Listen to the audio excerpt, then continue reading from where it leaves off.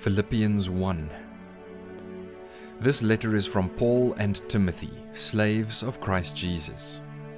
I am writing to all of God's holy people in Philippi who belong to Christ Jesus, including the church leaders and deacons. May God our Father and the Lord Jesus Christ give you grace and peace.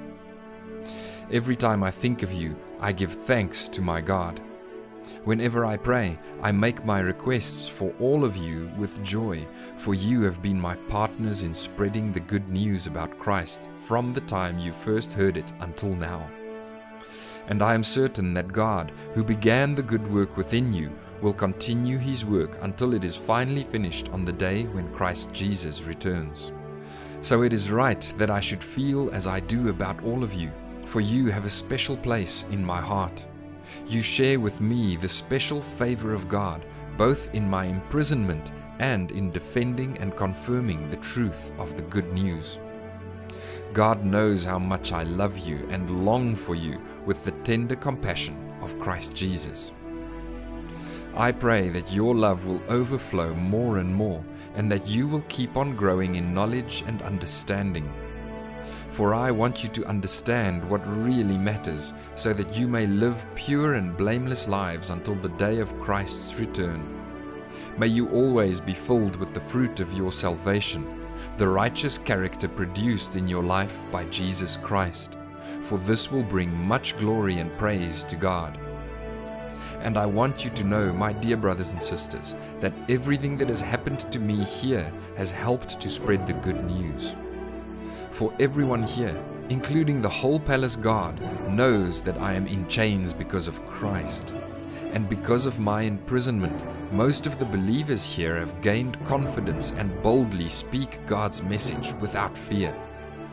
It's true that some are preaching out of jealousy and rivalry, but others preach about Christ with pure motives.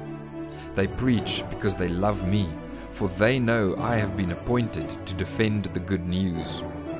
Those others do not have pure motives as they preach about Christ. They preach with selfish ambition, not sincerely, intending to make my chains more painful to me. But that doesn't matter. Whether their motives are false or genuine, the message about Christ is being preached either way, so I rejoice, and I will continue to rejoice. For I know that as you pray for me and the Spirit of Jesus Christ helps me, this will lead to my deliverance. For I fully expect and hope that I will never be ashamed, but that I will continue to be bold for Christ, as I have been in the past. And I trust that my life will bring honor to Christ, whether I live or die. For to me, living means living for Christ, and dying is even better. But if I live, I can do more fruitful work for Christ. So I really don't know which is better. I'm torn between two desires. I long to go and be with Christ, which would be far better for me. But for your sakes, it is better that I continue to live. Knowing this, I am convinced that I will remain alive so I can continue to help all of you grow and experience the joy of your faith. And when I come to you again, you will have even more reason to take pride in Christ Jesus because of what He is doing through me. Above all, you must live as citizens of heaven, conducting yourselves in a manner worthy of the good news about Christ.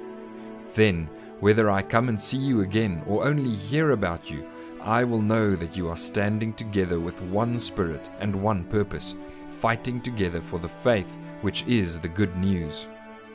Don't be intimidated in any way by your enemies.